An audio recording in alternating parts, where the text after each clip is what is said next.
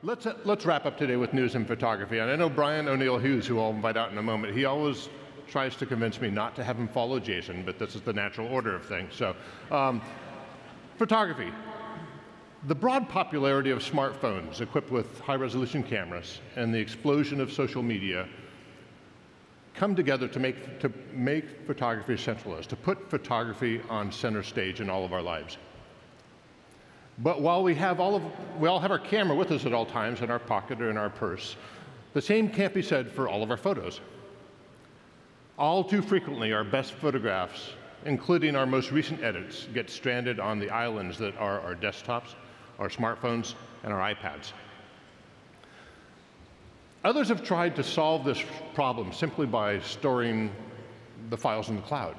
But access to our files is only part of the solution.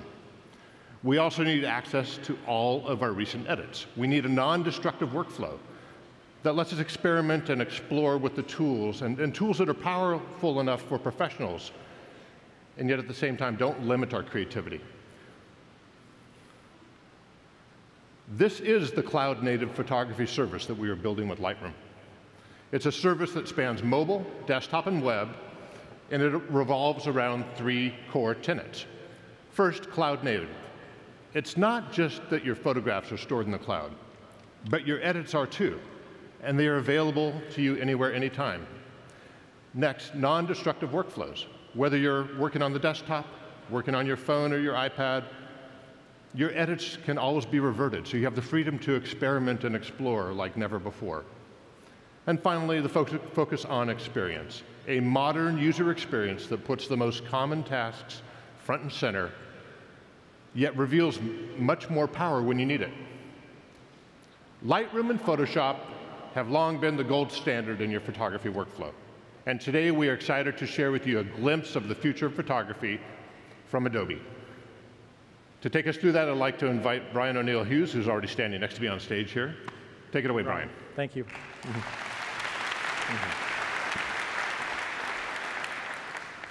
Thanks, everyone.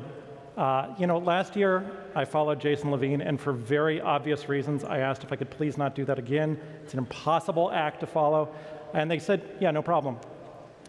This year, you're going to follow the most iconic animated character of your lifetime. Got it.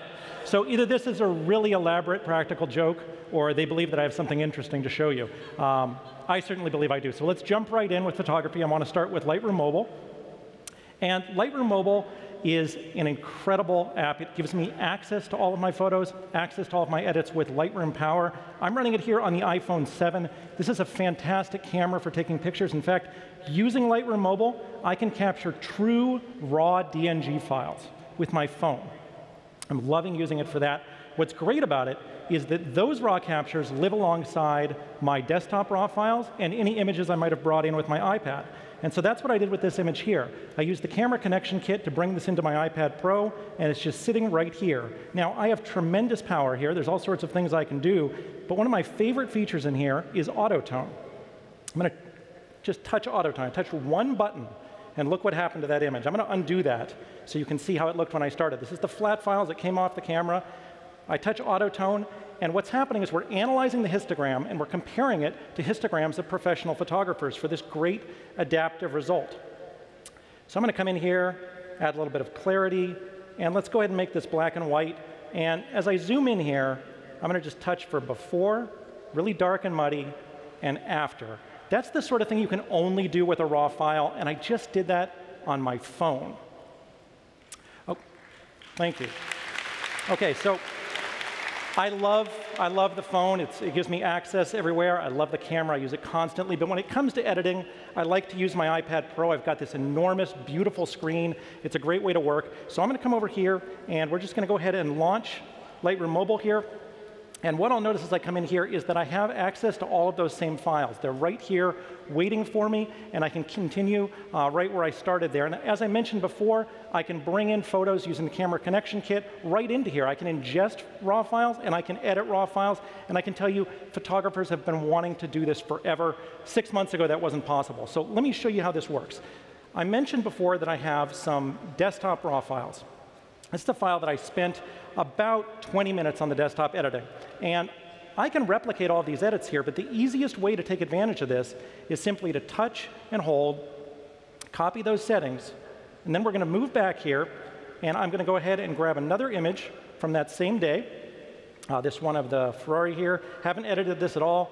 I'm going to paste those settings in here, and immediately they copy right over. And what's great about this is it's natively non-destructive, right? I can change any of this after the fact. I can change the crop. I can come in here. I can change it back to color. And I've done all of that really, really quickly. Now, if I double-click here and zoom in, we can even see the expression on the driver's face. We have a tremendous amount of information here because it's an uncompressed raw file. Now, I find that headlight a little bit distracting, so I'm going to come in and adjust the colors here. And there's a lot of different ways to do this. I have that full desktop power. What I'm going to do is I'm going to use the luminance control, and I'm just going to touch on that and pull that down. I don't have to guess what color that is. I'm just touching on it and pulling it down. I'm going to do the same thing with saturation. Isn't that cool? Yeah, I mean, this is a great example of something that's just as powerful as the desktop, but I think even easier to do. Thank you. I'm going to do the same thing with the saturation, adjusting just that one portion. So let's come back there and look at that before and after.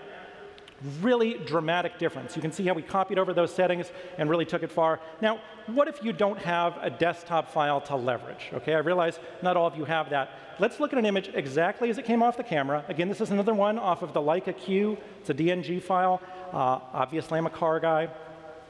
I like the composition. I love the car, but it's flat. And I'm sure you guys have encountered this before. There's a difference between what you shot and what you saw. And I think of editing as that bridge between them. So as I come in to edit this file, again, I'm going to hit Auto Tone. And it's going to dramatically change this image. It's going to look a lot better right away.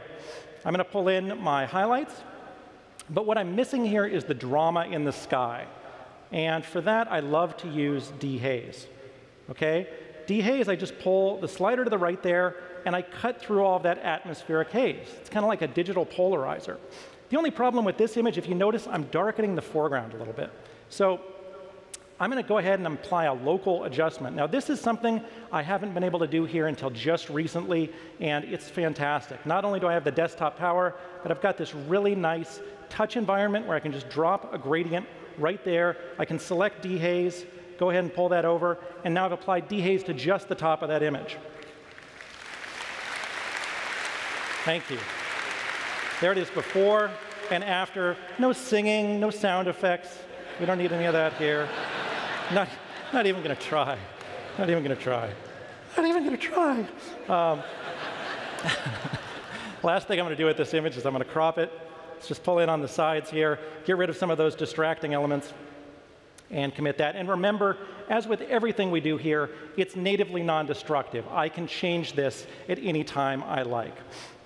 OK, so that's what I do when I remove distracting elements from the side of the image. But what if I don't have my distracting elements conveniently located on the edge of my frame?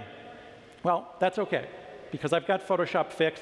And Photoshop Fix is a fantastic way to use powerful retouching tools from Photoshop CC right here on the iPad. Forget about that weird-looking guy on the side for just a second. Let's open this image here. And this is a great example of what I can do in Fix. We've recently rewritten Fix using Apple's Metal framework, and this gives us the ability to open these enormous files and to use powerful retouching tools that you guys have used on the desktop before. So I can do stuff like come in here and just remove people from this beach really easily. I could come over here and get rid of this boat in the foreground there. No problem. What's neat about this is it's a hybrid tool. It's not just a cloning tool. I could define a region here, like so, and I can come in here and switch it to a patch tool, right? So I've got this hybrid tool in one. It's really easy and powerful. When I'm done with this, I can go ahead and save that back to Lightroom, save it back to the cloud, and it'll be available to me across applications. OK, so let's move on to this guy. You know, Adobe is full of a lot of really brilliant people, a lot of really interesting people, and I've been proud to work at Adobe for 17 years now. A lot of different perspectives, a lot of different philosophies on things. I found, though, last year and this year, that when it's suggested that we show retouching, especially when it comes to a face, there is no better file to do that with. There's nothing that needs more work than this particular individual. No pushback whatsoever anywhere in the company. So let me show you what we're doing here. Last year, we showed you how you could auto-segment the face and you could liquefy it. What I want to show you now is what we're doing around skin smoothing, and the team has done an amazing job here. The way that it works is that you can just come in here and drag your finger over this to smooth the skin, something I could obviously use quite a bit of, but I'm going to undo that because there's a faster and easier way to do this. And this is a great example of what you heard about earlier with Sensei. This is a great example of this machine learning. I can just touch face, and it's going to analyze the face and smooth it. I'm going to go ahead and touch that again, something I obviously need. I kind of think of that as the Benjamin Button, and it looks much better right away. I'm going to go ahead and look at that before. Let's not look at that for too long. And after. And the way that we're doing this is, happy Halloween, we're building a mask right there on the face, and we're careful to avoid the hair, the eyes, the teeth. They just do a fantastic job with that. Really, really, really neat. OK, so when we started, right before I came out, Bryan was talking about how we're building this photography service for the future, right? And it's important that it be cloud native, non-destructive, with a focus on experience. Well, we've done that for mobile. Everything that I just showed you could be done on your phone, and it's available on both iOS and Android today. Even the stuff in Fix, it's available on Android today. But what about the desktop? Those advantages on mobile are not unique to mobile. In fact, one of the core benefits of this service is that we're able to get to our edits and our images anywhere. So I'm really excited to share with you guys what we're doing over here on the desktop. We talked about this a little bit earlier with graphic design and how we're rethinking that. And today I'm so thrilled to announce Project Nimbus. Now this is a sneak peek of something that we're working on, and I want to give you guys a look at how it works. As soon as I come in here, we notice that we have complete consistency, right? There's no jarring transition between mobile and desktop. It just looks familiar. Things are right here. I can get to my images right away, and they're right here before me. Now, I have a lot more images on the desktop than I have. I can see a lot more images. If I want to find a particular image or edit a particular image, I can do that really quickly. Let's say I want to find the shot of the pier that we took earlier. Any images that I shot of a pier will come up right away. Any edits that I want to make here, let's go ahead and make this one color this time. I'm going ahead, and I'm going to do a couple things I can only do with a raw file, right? So I can search for my images based on the content of the image, and I can adjust them with all that same power. And of course, because these are all connected across devices, because they're all cloud-based, I can get back to those wherever I am. So after doing this, if I want to, say, step back and move to another device, if I want to go back to my Lightroom Mobile, I can do that, and I'm going to see those same edits on my other device. So let's go ahead and move back over to Lightroom Mobile. And I'm going to go ahead and launch here. And there's my image in color right there, just as I left it in Nimbus. They're all in the cloud. They're all synchronized. Maybe I want to make a change here. Let's say we want to put that on Instagram. I'm going to crop that square. Those changes will then be reflected across other devices, anywhere I might be. And so now I'm going to come back to my desktop, and I want to do something a little different. And this is something you guys can do today that you almost certainly don't know about. Really, really cool. You can go to the web, and you can go to lightroom.adobe.com. If you don't remember that URL, you can just log into adobe.com, and you'll see a little tab for LR photos. And what's wonderful is you have that same search technology here. And search here, content-based search, is another great example of Sensei. This really smart, powerful search. You don't have to keyword anything. You don't have to tag anything. You just find the images you're looking for. So that works great right here. A couple of other things to know about Lightroom Web. You can share your files. You can integrate directly with Adobe Portfolio, and you can even edit them here. All right, you get the idea. You can access your files wherever you are. OK, I want to go back to Nimbus, and I want to talk about the experience with editing. I'm just going to show you a couple of editing features here, because it's a really friendly place to edit. So I know that one of the images that I'm looking for has a windmill in it. So I'm just going to type in windmill. I meant what I said before, you guys. 15 years on the Photoshop team, you'd think I would keyword my images. Never did it. I was terrible about it. So if you're not doing that, don't feel bad. I'm going to come in here to my healing tool, and I want to show you how we're handling healing and retouching here. I'm just going to go ahead and paint over the region that I want to retouch. And what I can do is I can just grab any area that I want it to copy in there, match that up. It looks great. Let's go ahead and choose a larger brush here. Paint over that. And what's really nice is it gives me a visual representation of where it's pulling from. I can choose any part I like. Remember, everything I do here is natively non-destructive. I can undo that later. I can undo it anywhere I might be. Now, the next thing I want to show you guys, last edit I want to show you here is with lens correction. And for that, I'm going to show you an image from the hallway. So I just type in hallway. Those of you who are Adobe employees might notice that this particular demo asset really reinforces the fact that I don't get out much. I don't leave the building often. I don't normally recommend using the GoPro for architectural photography, as I obviously have here, but lens correction is really, really easy in here. And here's how it works. I just check enable lens correction. Let's look at that before, GoPro, and after. If you guys are shooting with a GoPro or using that, you can come in here and just toggle that on, and it straightens it out right away. OK, now, there's nothing wrong with my inner ear here. It's tilting a little bit to the side. It's a wide-angle lens. It's really easy to do that. There's two ways to fix this. One is automatic, and it just works. The other way is guided. And I love guided because I can just draw these lines here. I can choose the vertical parts of the image, and it's going to stand this up straight. I'm going to grab a horizontal part of the image to level it. But what's great about this is you can break the rules. You can change the perspective. So what I like to do with this one is choose the wrong line, choose a diagonal line, and I completely change my perspective here, right? So you can do imaginative things, things that are different. If I want to come in here and constrain the crop later, it's going to train it right to that. And again, remember, all of this is available to me across devices. It's all cloud native. So what I'd like to do is finish up where I started, go back to my phone. Let's go ahead and just launch Lightroom Mobile there. And what's really important to remember here is that everything I do in one place is available to me in other places.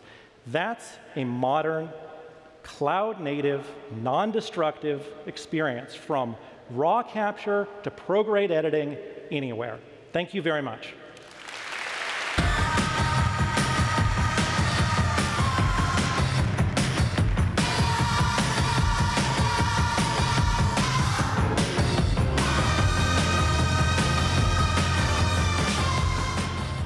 Thank you, Bryan. So as you can see, we're building on the success of Lightroom to deliver a complete cloud-native photography service that is available across desktop, web, and mobile for full-resolution raw editing and sharing. From Lightroom Mobile to Fix and Mix to Lightroom Web and the new Project Nimbus on the desktop, you have access to all of your full-resolution photographs and any edits, anytime, anywhere, on any device. And you can only get this from Adobe. No one else offers a cloud-native photography service with the power of Adobe Lightroom at its core. And the Project Nimbus beta will be available next year.